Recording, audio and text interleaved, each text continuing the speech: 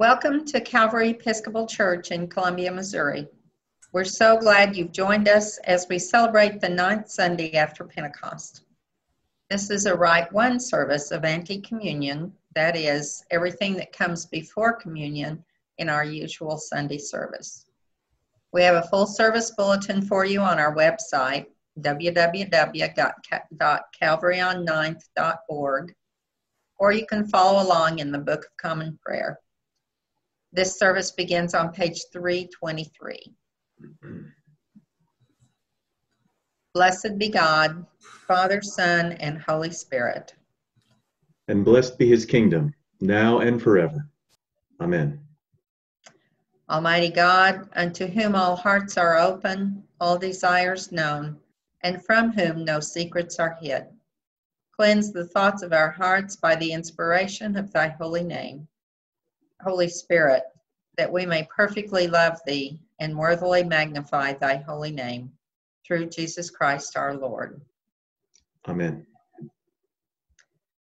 Glory be to God on high, and on earth peace, goodwill towards people. We praise thee, we bless thee, we worship thee, we glorify thee. We give thanks to thee for thy great glory. O Lord God, heavenly King, God the Father Almighty. O Lord, the only begotten Son, Jesus Christ. O Lord God, Lamb of God, Son of the Father, that takest away the sins of the world, have mercy upon us. Thou that takest away the sins of the world, receive our prayer. Thou that sittest at the right hand of God the Father, have mercy upon us. For thou only art holy, thou only art the Lord, thou only, O Christ, with the Holy Ghost, art most high in the glory of God the Father. Amen. The Lord be with you. And with thy spirit. Let us pray. O Lord, we beseech thee, let thy continual pity cleanse and defend thy church, and because it cannot continue in safety without thy succor, preserve it evermore by thy help and goodness. Through Jesus Christ our Lord, who liveth and reigneth with thee and the Holy Spirit, one God, now and forever. Amen.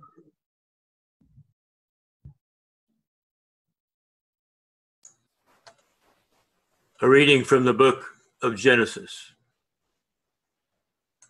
The same night Jacob got up and took his 2 wives, his 2 maids, and his 11 children, and crossed the ford of the Jabbok.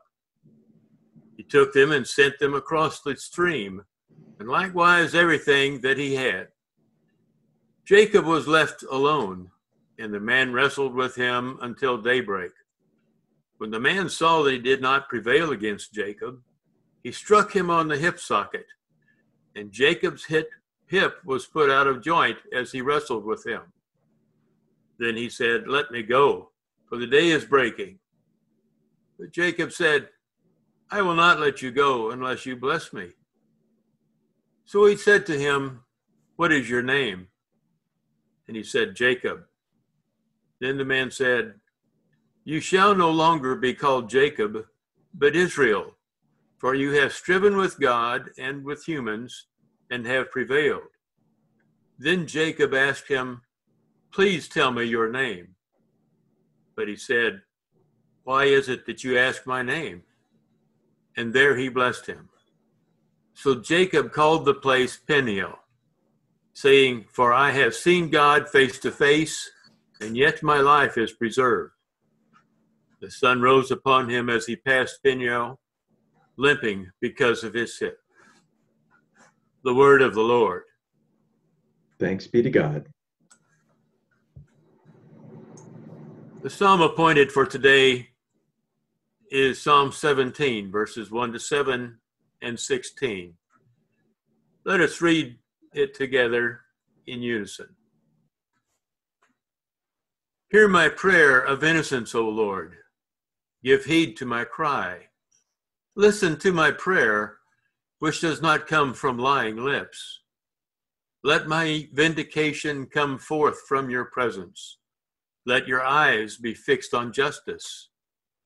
Weigh my heart Summon me by night. Melt me down. You will find no impurity in me. I give no offense with my mouth, as others do. I have heeded the words of your lips. My lips hold fast to the ways of your law. In your paths my feet shall not stumble. I call upon you, O Lord, for you will answer me. Incline your ear to me and hear my words.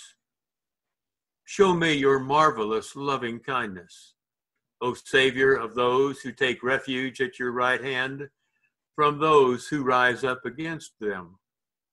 But at my vindication I shall see your face. When I awake, I shall be satisfied, beholding your likeness.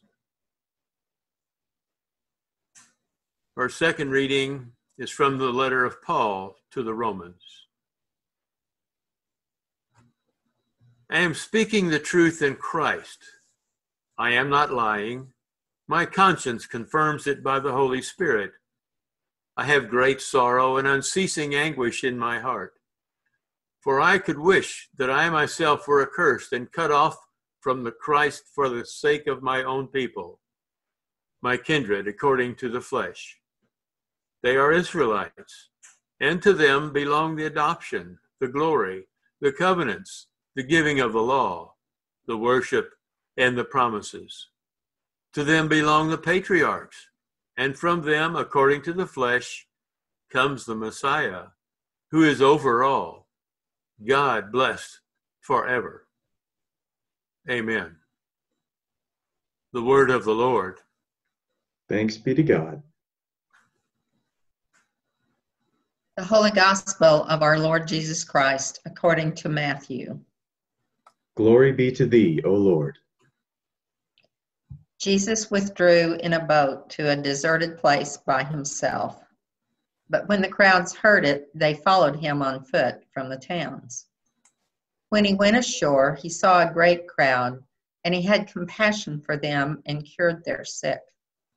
When it was evening, the disciples came to him and said, "This is a deserted place, and the hour is now late.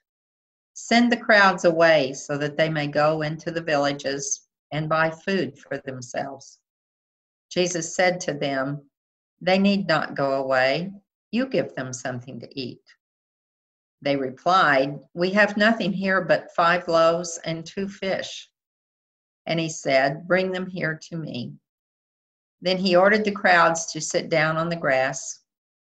Taking the 5 loaves and the 2 fish, he looked up to heaven and blessed and broke the loaves and gave them to the disciples, and the disciples gave them to the crowds. And all ate and were filled, and they took up what was left over of the broken pieces, 12 baskets full. And those who ate were about 5,000 men, besides women and children. The Gospel of the Lord. Praise be to thee, O Christ. I'm very pleased today to welcome our friend and seminarian, Josh Huber, as our homilist. It's good to see you, Josh. Good morning, Calvary. It is good to join with you today from New Haven, Connecticut, as we enter this space of prayer and worship. Angel and I miss you all and hope to see you again soon, face to face. Yet, in these difficult times, it has been a great joy to watch from afar over these last months as Calvary continues to live as the people of God, adapting, serving, worshiping, praying, teaching, seeking God, doing good, confronting evil, and acting creatively through the power of Jesus Christ and the guidance of the Holy Spirit. I did not expect anything else, but oh, how good it is to see, if even from afar. Today, I have the pleasure of talking to you about both Jacob and Jesus. While our Genesis and Matthew readings seem very different this week, they are unified in detailing encounters with the divine set in liminal or transitional spaces, places of great stress, anxiety, and uncertainty. To begin with the Genesis reading, in the lead up to today's passage, we learn that Jacob, at God's urging, is traveling back to his homeland, the land promised to him by God. He has just found out that his brother Esau is coming out to meet him with 400 men.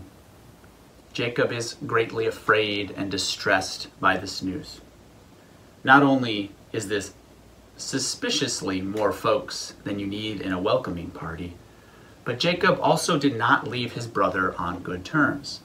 If you recall Genesis 27, we are told that some 20 years before, Jacob stole Esau's blessing by deceiving his father, Isaac. Then he had to flee to his uncle Laban's, from where he's now returning, because his brother Esau expressly wanted to kill him. Thus, in reaction to discovering Esau is coming in force to meet him, Jacob is understandably afraid. Yet, ever the go-getter, he reacts by dividing his party into two bands, thinking that if one is attacked and overcome, the other might just escape. He also sends a parade of gifts to his brother, hoping to pacify and appease him. And he prays. He thanks God for blessing him, begs God's protection from Esau, and reminds God of God's own promise to make Jacob's descendants as numerous as the sands of the sea. Then, having done all he could, in the middle of the night, Jacob gets up and sends his family ahead of him across the fords of the Jabbok, while he stays alone on the other side. And it is there, alone, awaiting a fraught meeting with his brother, that Jacob has this encounter with a strange man with whom he wrestles all night. Now you might notice in this story that in the midst of Jacob's fear and uncertainty, in this vital moment where Jacob's isn't quite sure whether he will make it through the next day or not, God doesn't do one of those expected God things and give him advice or insurance or a new covenantal agreement. God doesn't even show up in some unambiguous and clarifying way. Instead, God appears, or at least Jacob thinks it is God, as a strange man who picks a fight, whoops Jacob so bad he leaves him limping, and then blesses the vanquished Jacob anyway with a new name. This all is exceedingly strange. This odd encounter, the great struggle, this transformation from Jacob to Israel, from a name that means the heel holder or supplanter to one that means the God wrestler or God prevails. And what an ending. The sun rose upon him as he passed, Penuel, limping because of his hip. Now Penuel or Peniel are both from the same Hebrew root word, and they mean the face of God or facing God. So if you sub in the translated name, verse 31 literally reads, "The sun rose upon him as he passed the face of God, limping because of his hip." The sun rose upon him as he passed the face of God, limping because of his hip. To switch our focus now, I think Jacob's story is actually quite similar to what the disciples face in our gospel reading today. You see, in our gospel passage, Jesus and the disciples are supposed to be getting away to rest, to regroup, to grieve, and to plan for an uncertain and frightening future. Because they have just heard the devastating news that John the Baptist, that great prophet in the wilderness, and arguably the originator of Jesus' own movement, has been beheaded by Herod. They, like Jacob, just want some time alone to think and collect themselves before facing the difficult road ahead. Yet for them it proves impossible to be alone. The crowds find Jesus out and come in droves. So when they arrive to the place they're going, their supposed hideaway, their longed-for shelter, the disciples and Jesus find not the rest and reprieve but the Mass is waiting with all their demands and needs. Thus, instead of a much-needed, longed-for rest and space to grieve, the disciples wrestle alongside Jesus all day, working crowd control, perhaps even engaging in some subsidiary praying, teaching, and healing. So who can really blame them when after hours and hours of giving of themselves and ministering to others out of their exhaustion, grief, and fear, the exasperated disciples came to wisely advise Jesus that the crowd had better be getting on if they wanted to secure proper accommodations, and if he, Jesus, wanted to avoid a logistical nightmare, being trapped in the wilderness with several thousand isolated and probably hangry folks. Yet here, just as Jacob was transformed to Israel in his wrestling with God, the disciples' fears, anxieties, and exasperations, and their logics of scarcity, are transformed into wonder and fullness in the presence of God's abundance, as Jesus takes the common things they already had on hand, 2 fish and 5 loaves.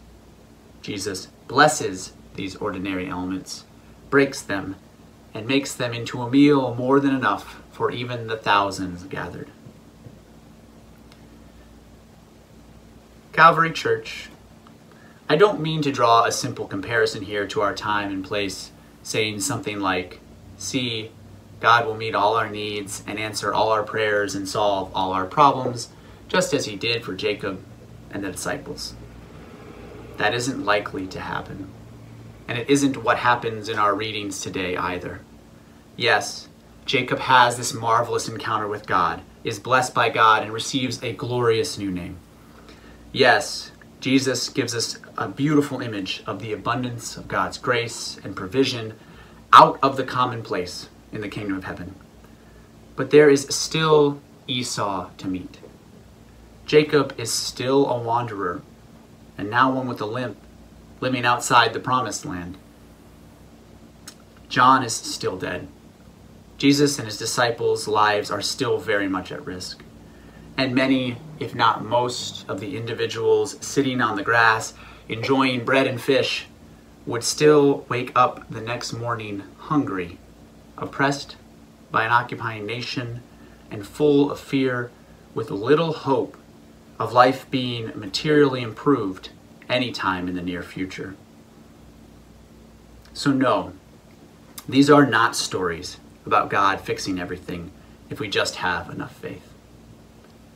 Rather, these are stories about a God who draws abundance out of our common experience, who is enough and more than enough, not because we are removed from the struggle, but because God in Jesus is with us in that struggle, in our lives, moment to moment, day by day, more abiding than our hunger and basic needs, sustaining through every hardship as we, like Jacob, renamed Israel, and the disciples reframed to find wonder and life in the everyday, are transformed by interacting with God in our lives and in each other.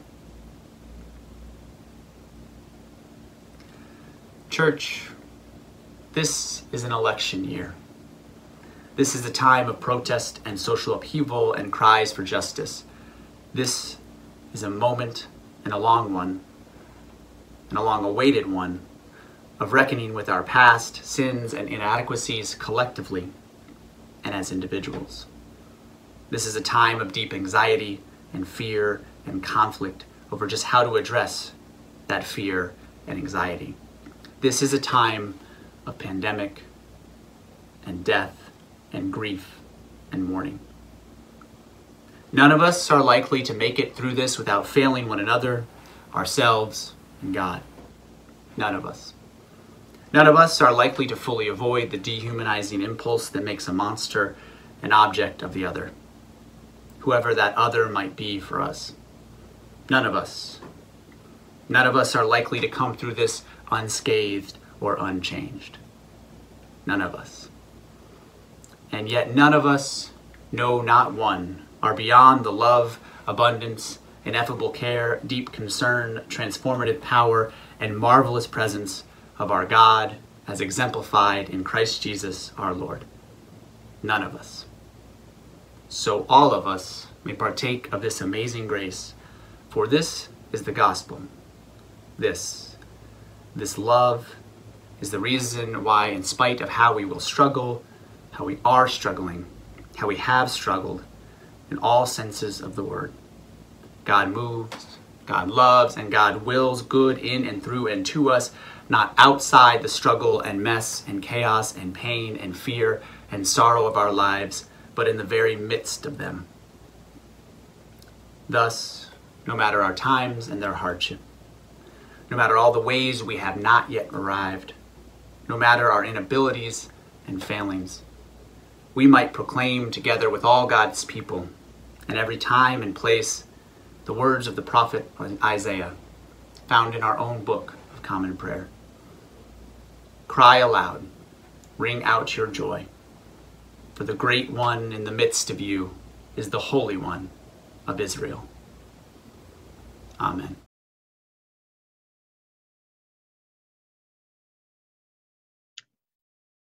We continue by saying together the ancient words of the Nicene Creed.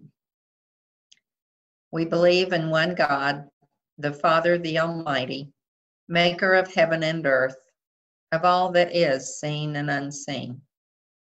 We believe in one Lord Jesus Christ, the only Son of God, eternally begotten of the Father, God from God, light from light, true God from true God, begotten, not made, of one being with the Father. Through him all things were made, for us and for our salvation. He came down from heaven by the power of the Holy Spirit. He became incarnate from the Virgin Mary and was made man. For our sake, he was crucified under Pontius Pilate. He suffered death and was buried. On the third day, he rose again in accordance with the Scriptures. He ascended into heaven and is seated at the right hand of the Father. He will come again in glory to judge the living and the dead, and his kingdom will have no end. We believe in the Holy Spirit, the Lord, the giver of life, who proceeds from the Father and the Son. With the Father and the Son, he has worshipped and glorified. He has spoken through the prophets. We believe in one holy, Catholic, and Apostolic Church. We acknowledge one baptism for the forgiveness of sins. We look for the resurrection of the dead and the life of the world to come. Amen. Let us pray for the whole state of Christ Church and the world. Almighty and ever-living God, who in thy holy word has taught us to make prayers and supplications, and to give thanks for all humans, receive these our prayers, which we offer unto thy divine majesty, beseeching thee to inspire continually the universal church with the spirit of truth, unity, and concord, and grant that all those who do confess thy holy name may agree in the truth of thy holy word, and live in unity and godly love. Give grace, O Heavenly Father, to all bishops and other ministers, especially Justin, Archbishop of Canterbury, Michael, presiding bishop of the Episcopal Church, Dion, Bishop of Missouri, Valerie, our interim rector, Janet, our deacon, Mo, our pastoral visitor, and Josh, our seminarian, that they may, both by their life and doctrine, set forth thy true and lively word, and rightly and duly administer thy holy sacraments. And to all thy people give thy heavenly grace, and especially to this congregation here present, that with meek heart and due reverence they may hear and receive thy holy word, truly serving thee in holiness and righteousness all the days of their life. We beseech thee also so to rule the hearts of those who bear the authority of government in this and every land, especially Donald, our president, and Mike, our governor, that they may be led to wise decisions and right actions for the welfare and peace of the world. Open, O Lord, the eyes of all people to behold thy gracious hand in all thy works, that rejoicing in thy whole creation, they may honor thee with their substance and be faithful stewards of thy bounty. And we most humbly beseech thee of thy goodness, O Lord, to comfort and succor all those on our parish prayer list and all those who in this transitory life are in trouble, sorrow, need, sickness, or any other adversity. We thank you, Lord, for all the blessings of this life.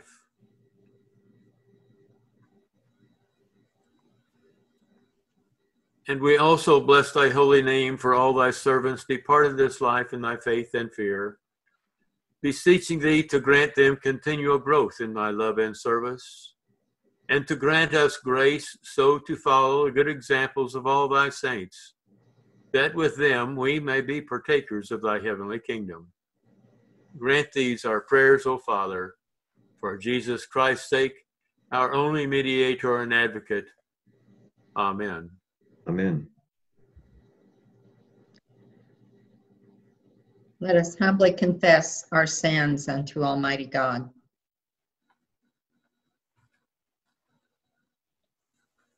Most merciful God, we confess that we have sinned against thee in thought, word, and deed, by what we have done and by what we have left undone. We have not loved thee with our whole heart. We have not loved our neighbors as ourselves. We are truly sorry, and we humbly repent. For the sake of thy Son, Jesus Christ, have mercy on us and forgive us, that we may delight in thy will and walk in thy ways to the glory of thy name. Amen. Almighty God, have mercy on us. Forgive us all our sins through our Lord Jesus Christ. Strengthen us in all goodness, and by the power of the Holy Spirit, keep us in eternal life. Amen. Hear the word of God to all who truly turn to him. Come unto me, ye that travail and are heavy laden, and I will refresh you. The peace of the Lord be with you always. And with thy spirit. Let us offer one another a sign of God's peace.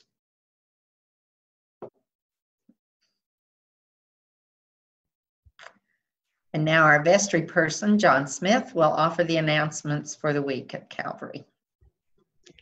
Hello, everyone. Today is Food Bank Sunday, so traditionally, of course, Calvary takes up a special donation to send to the Central Missouri Food Bank, but you can give anytime during the month, either online or by a check made out to Calvary Episcopal Church. Just put Food Bank in the memo line. This ministry has become more important than ever due to the pandemic and job losses, so please help support this vital mission. Speaking of donations, have you ever used the donate button on the Calvary website? It is a really easy and safe way to continue your regular donations or make a special donation to Calvary while the building is closed and we can't worship in person together. To begin, just click on the green donate button on the upper right side of the Calvary website. You'll be directed to a page where you fill in the specifics about your donation. After completing that, you click donate at the bottom left corner, which will direct you to PayPal. That's a very secure method for making financial transactions over the internet. You just fill in your credit card information and follow the simple instructions to complete your donation. You'll get a receipt almost immediately from Connie, who must be working overtime to make all this happen, and then you're done. So no matter how much of a technophobe you might think you are, I'm sure you can do it. We have news from the Saturday Cafe. A big thanks to everyone who helped out with the cafe on Saturday, July 25th. They provided a delicious home-cooked meal to 26 very appreciative guests. If you're interested in volunteering on a future Saturday, you need to use the link in Calvary News to sign up. Please note that anyone who plans to work at the church must sign up in advance, so we do not exceed our building's occupancy limits. If you have any questions, or if you'd like to be added to the Saturday Cafe email list, please contact Gretchen Roars. Calvary's blessing box is empty every morning, So everything that is being donated is being used by a variety of people without stable housing. Thank you to everyone who's contributed to this wonderful ongoing ministry. And finally, a note on building use at Calvary. The Calvary Episcopal Church building is officially closed, but a few vital functions are still being performed in the building. If you need to be in the building, please wear a mask, and there are extras in the office if you don't have one of your own. Maintain a 6-foot distance from other people, wash your hands frequently, and let the church office know when and where you plan to work in the building so the sexton can clean the areas you were in after you have completed your work. It is absolutely essential that the building be cleaned after each activity. This prevents disease transmission within the church. The church is keeping a list of dates, names, and emails of everyone who comes in the church, just in case we should ever need it for a contact investigation. Please sign in at the office or the back door whenever you enter the church. That will help keep you and everyone else safe. Thank you very much. Thank you, John. We'll continue now with the prayer our Savior taught us. Let us pray. Our Father, who art in heaven, hallowed be thy name. Thy kingdom come, thy will be done, on earth as it is in heaven. Give us this day our daily bread, and forgive us our trespasses, as we forgive those who trespass against us. And lead us not into temptation, but deliver us from evil. For thine is the kingdom, and the power, and the glory, forever and ever. Amen. The peace of God, which passes all understanding, keep our hearts and minds in the knowledge and love of God and of his Son, Jesus Christ, our Lord. And the blessing of God Almighty, the Father, the Son, and the Holy Ghost, be among us and remain with us always. Amen. Let us go forth into the world, rejoicing in the power of the Spirit. Alleluia, alleluia. Thanks be to God. Alleluia, alleluia.